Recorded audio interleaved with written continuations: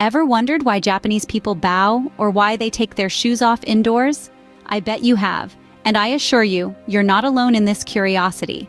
Japan, the land of the rising sun, is a nation known for its deep-rooted traditions, its unique cultural customs that are unlike any other in the world. Fascinatingly, the Japanese way of life is a cocktail of history, traditions, and customs, blended and passed down through generations and shaping the society we see today. From their food, clothing, festivals, and even the architecture, every bit of it tells a story of the country's profound cultural heritage. One of the most captivating aspects of Japanese culture is its etiquette. It's not just ordinary manners or a collection of simple courtesies, it's a code, a way of life that defines the nation. Japanese etiquette is not just about a set of protocols to follow when interacting with others. No, it reaches far beyond that. It is a manifestation of deep respect that the Japanese have for each other and for their environment. Japanese etiquette is a significant part of the national identity. It is a mirror reflecting the nation's soul, the spirit of unity, harmony, and respect. Each bow, each polite gesture, and every word spoken with reverence is a testament to this. Want to get a bit more insight? Japanese etiquette is woven into everything. It's in their greetings, it's in their dining, it's in the way they use their chopsticks, and it's in the way they interact with each other. You might not notice it at first, especially if you're a foreigner visiting Japan for the first time. But once you realize it's there, once you start to see the patterns, you would appreciate the harmony it brings to society. So, why is etiquette so essential in Japan? It is not just about following rules. It is about embracing and appreciating a culture. It's about acknowledging the people, their history, their traditions, and their way of life. It is, in essence, about seeing Japan through the eyes of the Japanese. As a foreigner stepping into this captivating realm customs, it is easy to make mistakes. After all, you're entering a culture that's vastly different from your own, with rules and norms that might seem strange or even alien to you. But don't worry, it's perfectly understandable. We've got you covered. We've compiled a comprehensive list of 15 common etiquette mistakes that foreigners often make while in Japan. These are the unwritten rules, the subtle cues, the silent rituals that might not be obvious to the untrained eye. However, they are crucial to understand if you want to navigate your way successfully in the land of the rising sun.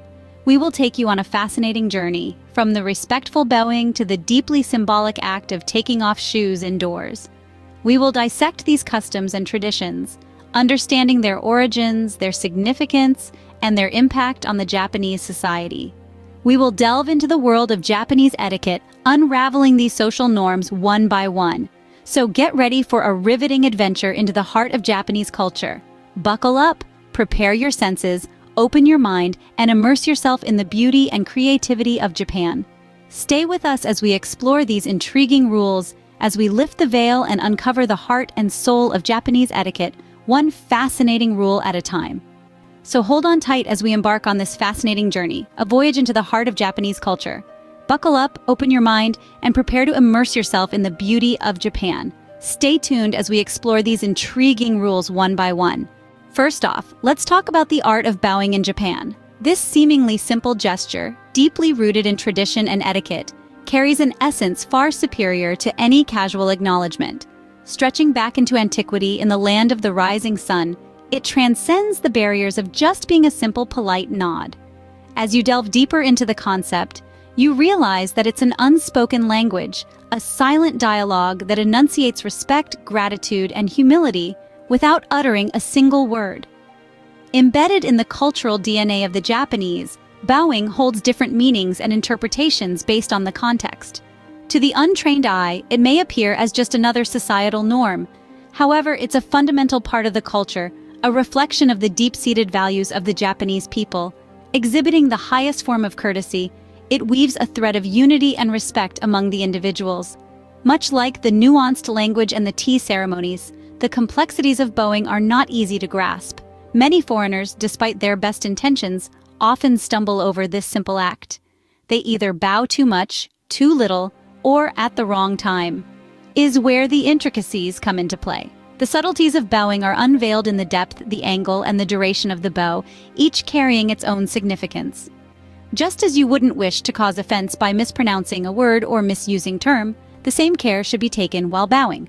The gesture should be smooth, the head should be lowered respectably, and the eyes should be modestly downcast. The key is to match the bow of your Japanese counterpart, both in depth and duration.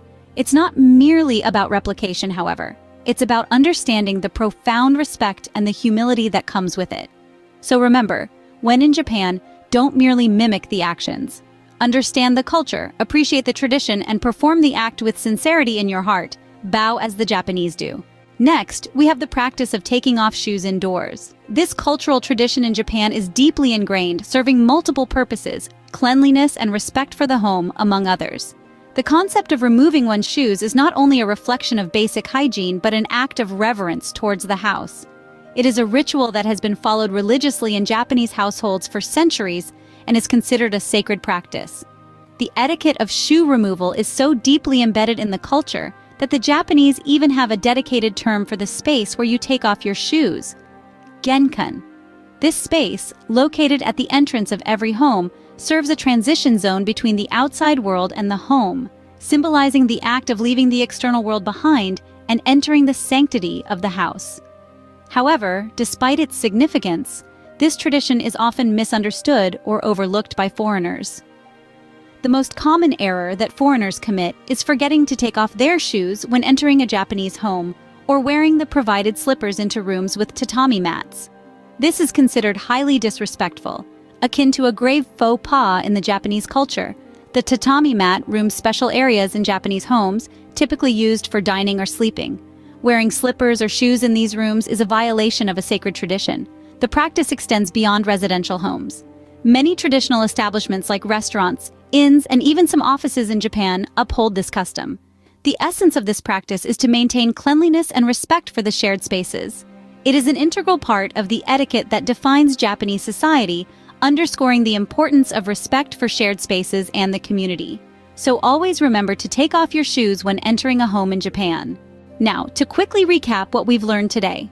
Japanese etiquette is an intricate tapestry of manners, respect, and cultural norms, deeply entrenched in the rich heritage that forms the backbone of this exquisite country. Today we've examined two critical cultural practices that are often glossed over by foreigners, or those not familiar with the country's customs and traditions. Our first rule was bowing, an act so fundamental to Japanese interaction that it transcends being a mere greeting and becomes more synonymous with a gesture of deference and respect. It's not just about the action, it's the sentiment behind it. Bowing in Japan isn't a cursory nod.